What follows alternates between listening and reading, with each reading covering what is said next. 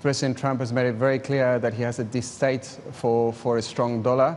The market is taking notice, and then, Thursday last week, DXY, for instance, was trying to break above that sort of top range of 95.5, 95.6, and now we're seeing it over 1% lower. So what the president says does affect the market and does affect the currency near term.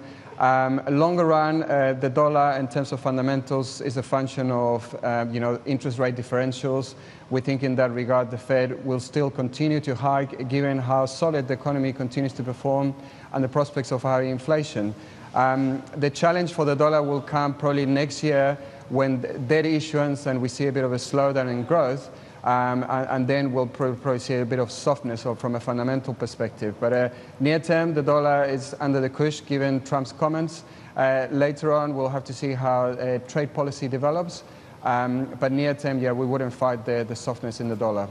Wouldn't fight the softness in the dollar. Rodrigo, I'm wondering how much of this, that view is also because of what we were talking about a couple of seconds ago, and that is a lot of local reports in Japan that the BOJ may be on the verge of changing policy, which is kind of code for they may tighten things up. I mean, the bond market seems to think so. Bank stocks seem to think so. Do you think so?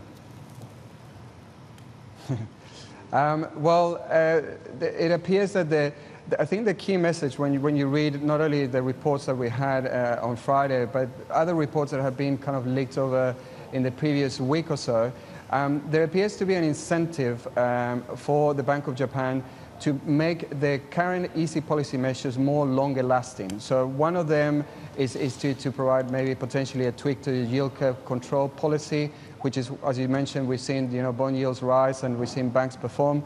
But the key point here is that the Bank of Japan still has an inflationary problem. Inflation hasn't risen as quickly as they expect.